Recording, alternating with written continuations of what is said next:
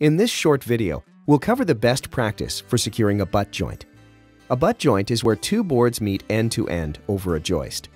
It's always best to install your Aeratis boards perpendicular to the structure with no butt joints. But since this isn't always possible, we'll show you the best way to secure the joint where two boards meet. Let's begin. All boards installed prior to the butt joint should be installed in accordance with the installation instructions. Your joist should be 16 inches on center, and it is recommended to use construction adhesive. When doing butt joint installs, it is critical to use the right glue. Today, we'll be using the Aeratis Heavy-Duty Clear PVC cement. We will first apply the glue to the tongue of the board previous to the butt joint.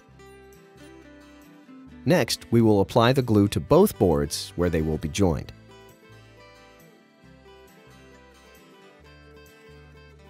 Now, we put the boards into place and fasten them with 4 screws. Notice the angle of the fasteners.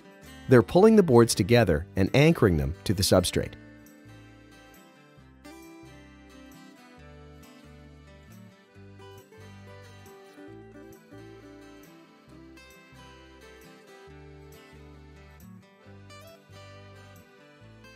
Next, we're going to apply the glue to the tongue of the two boards we just joined.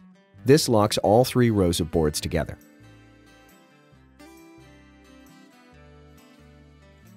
To complete the butt joint, we slide the next board into place and continue installing using the same installation method as you have used on the rest of the porch. As you're wrapping up, you'll want to make sure that you clean up any glue on the surface of the boards. If you're installing the pre-colored boards, be careful not to get any glue on the surface. Keep in mind, if you're going to join boards using this method, you must allow the boards to acclimate for 24 to 48 hours, unstacked, prior to installation. This wraps up this Aeratis video. If you have any questions that are still unanswered, please call us at 888-676-2683 or visit the installation section of Aeratis.com. Thank you for giving us the opportunity to earn your business.